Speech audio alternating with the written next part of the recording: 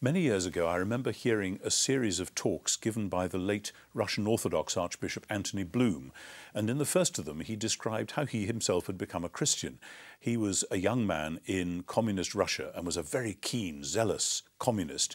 And one day he went to some kind of a lecture or talk by somebody who was actually saying that Christianity was true and that we should take it seriously. And he went home furious about this, and he was determined to disprove this Christianity nonsense once and for all. So he rummaged around until he found a Bible, and he thought, I'll just read some of this and find out what it's really about, and then I will write something which will show that it's all completely wrong. And he went to the New Testament in the Bible that he'd managed to find, and he looked through to see which was the shortest of the Gospels, thinking that he would read that one and that would be quite enough to be going on with. And so he read the Gospel of St. Mark. And as he said, with a smile, that was the point, later looking back, when he realized that God had a sense of humour, because Mark's Gospel is exactly the Gospel for somebody in that frame of mind.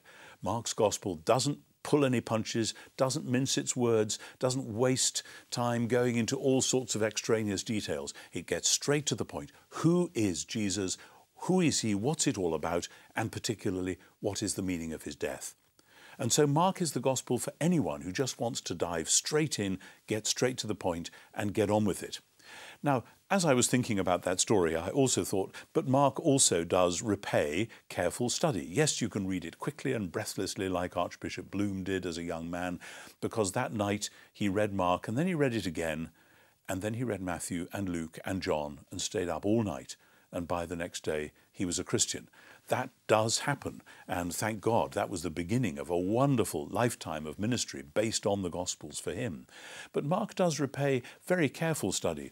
When I moved to Scotland a couple of years ago, I went with a son of mine to play at a local golf club, and I said to the man who let us on, "Is this a difficult course?" And he looked at me and said, "This is a course that rewards good golf." And I thought, oh dear, I'm going to be in trouble then. But I want to say Mark is a gospel that rewards careful study as well as rather breathless, urgent reading. So whether you're coming to it just straight off and want to go straight through, or whether you want to sit down and chew it over line by line, this is a book for you. Mark is a bit breathless. Early on in the gospel, things seem to tumble out one after the other. Immediately Jesus did this, immediately Jesus did that. At once he went off and said this and that happened and so on. And this mirrors the central message that launches in at the beginning of Mark's gospel, which is Jesus, after his baptism, after his time in the wilderness, coming back and saying, now is the time for God to be king. This is the time. The time is fulfilled. God's kingdom is arriving. So turn back and believe in this good news. What would people have heard when Mark was writing that book? We assume that Mark was writing probably in the late 60s of the first century, though that isn't actually as solid a date as many scholars have liked to make out. But at that time, there was so much going on in Palestine, in Galilee and in Judea, and there were so many movements of revolution, and people were very confused, and things seemed to be boiling up to fever pitch.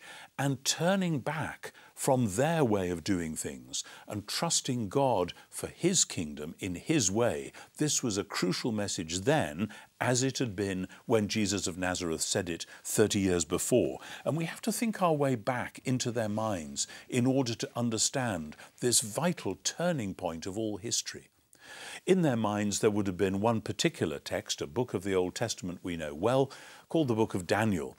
Josephus, the great Jewish historian writing about the period when Mark was writing his gospel, says that at that time this book was driving people to revolt because they really believed that it predicted that at that time a world ruler would arise from Judea. And in Daniel chapter 7 verse 22, the prophet says that this is about the time being fulfilled at which God's people would receive the kingdom. It looks as though Jesus and then Mark is picking up that idea.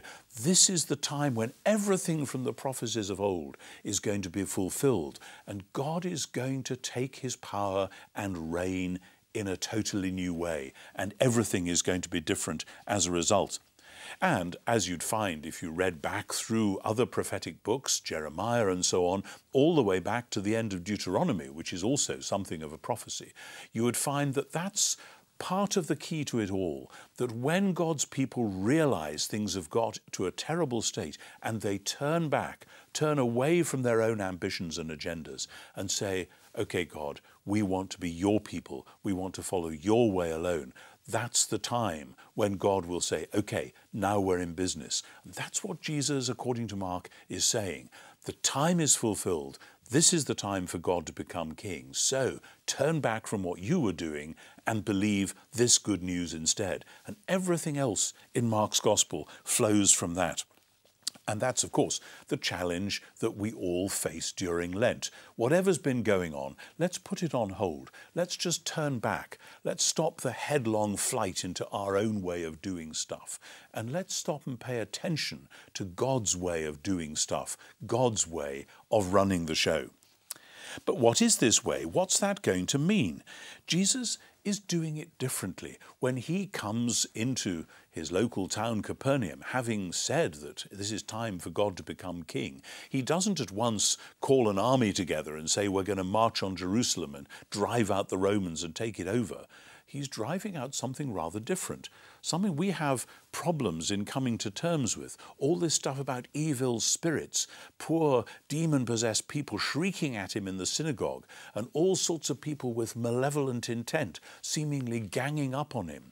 Jesus seems to be fighting a different sort of battle, because the real root problem of all that has been going on that's wrong, that people are vaguely aware of, has ultimately a spiritual component. And Jesus has come to deal with the problem of evil at every level, not just at the surface level that people were so aware of. So as we go through Mark, we see the positive side and the negative side of the kingdom. We see Jesus healing people. We see Jesus doing things in a new way, saying that you can't put new wine into old bottles, that everything's going to be different from now on.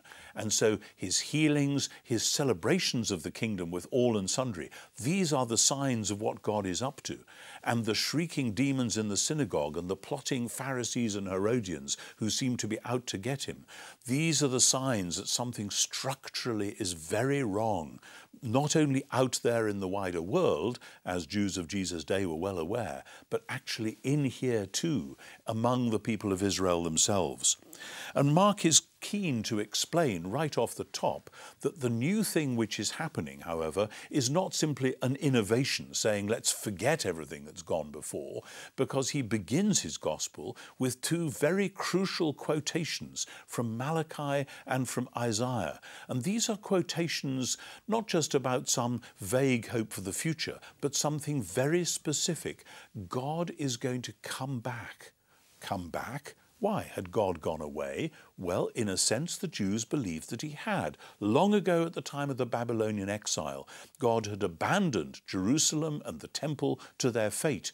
And the result was that even though they had come back from exile and rebuilt the temple, there was a sense that God hadn't yet actually come back to dwell in this temple, to live there as he'd always intended to. And so Mark starts his gospel by quoting those passages. The Lord whom you seek will suddenly come to his temple, so he's sending his messenger ahead of him. Well, the messenger is John the Baptist. And then Isaiah speaks about getting things ready so that the glory of the Lord can be revealed and all flesh will see it together. And what happens then? We look at the beginning of Mark's gospel and we don't see a blaze of glory. We don't see the pillar of cloud or the pillar of fire.